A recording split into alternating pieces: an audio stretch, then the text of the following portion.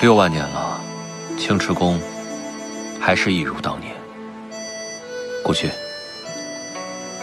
那日在青龙台，是本君没有护好后池。过去的事情，就让它过去吧。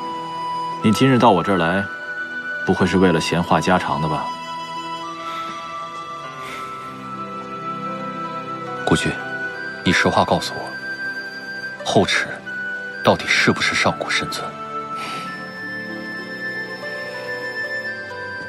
不是。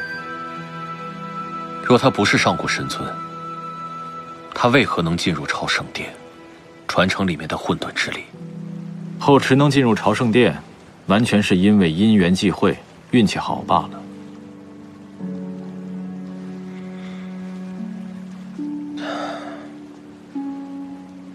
罢了，如果你不想说后池之事，那我也不问了。想必你应该知道妖神现世了。没想到妖神竟以紫月妖君的名义藏在妖界，以他当年的性子，如今才显出真身，倒也算隐忍了。妖神野心勃勃，当年就预计三界苍生，成混沌之神主宰神界。如今他回来，他迟早会重祭三界。我们要想办法，及时阻止才是。当年3位真神尚在，还能阻止他。如今，真神都陨落了。若妖神真想灭世，又有谁能阻止他？那日妖神在天宫出了手，我能够感应到，他尚未恢复真神之力。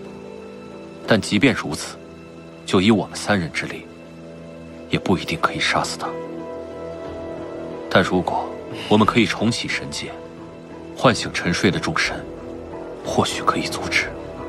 重启神界，谈何容易？只要能够集齐4把真神神器，就可以重启神界。如今太仓神枪已择主，日月戟一直埋在仙妖结界处，只要找到古地剑和紫月鞭，重启神界就不是难事。紫月鞭早在混沌之劫中就消失于隐阁，恐怕早就回到妖神手里了。所以我们一定要在他恢复真神之力之前，找到另外3把真神神器。如此一来，我们才有机会。孤君，就算重启神界再难，我们也要一试。当年至阳神尊把3界托付给我们，我们不能眼睁睁地看着这3界重复妖神之手啊！苍生之难，我本不该推辞，可当初你我也试了，谁也无法打开擎天柱，取出日月戟。这便是我今日来的原因。我想让你带着青木去擎天柱一趟。太仓神枪和日月戟一脉相承，都是祖神擎天所铸。或许青木可以以太仓之力拿回日月戟。如果先祖得到2把神器，就算不能够重启神界，至少也可以制衡妖神啊！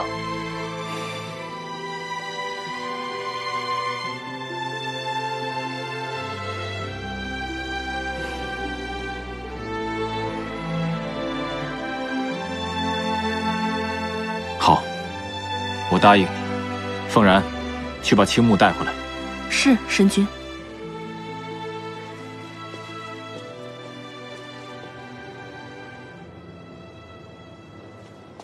他定是回北海了吧？水晶姐姐，怎么了？水晶姐姐，你在想谁呢？我都唤你半天了。有什么事吗？陪我玩一会儿吧。好，走。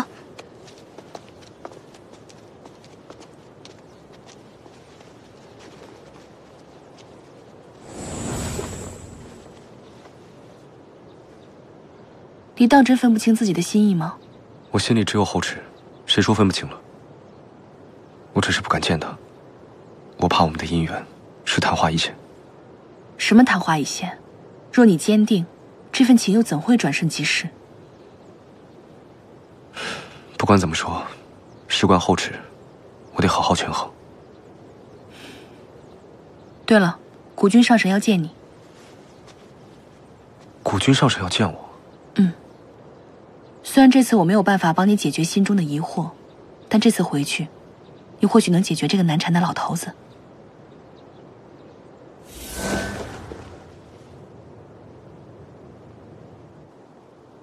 陛下，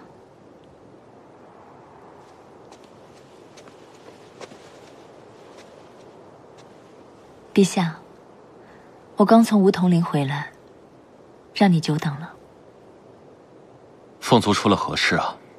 一群幼凤即将破壳，幼凤将士本就是凤族的大事，我身为族长，岂有不在的道理？所以我便回梧桐林住了几日，处理了一些事务。阿欢，以后凤族若是有一些杂事，你让凤女去便是，不必太过操劳。凤云长老陨落前，将族长之位任命于我，我岂能辜负了他的信任？天宫诸事已经够让你操心了，我就是想让你轻松一些。罢了，不说这些了。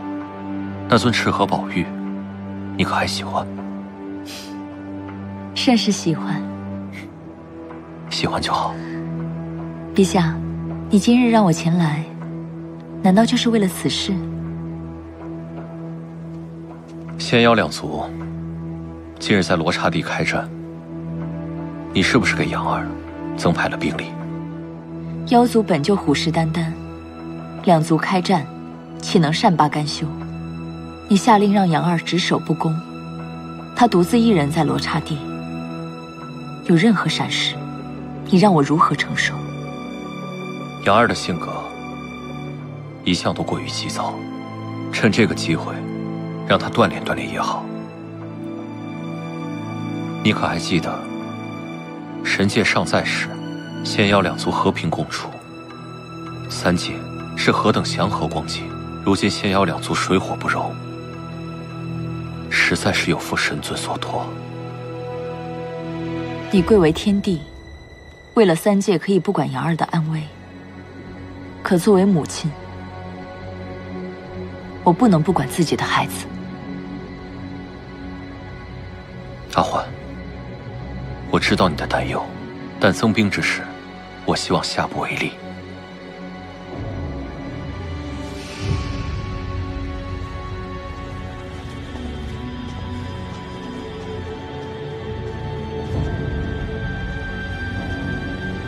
天后，现在正是我神力大涨的关键时刻，谁也不能妨碍我。去把多嘴的人给我处理掉。是。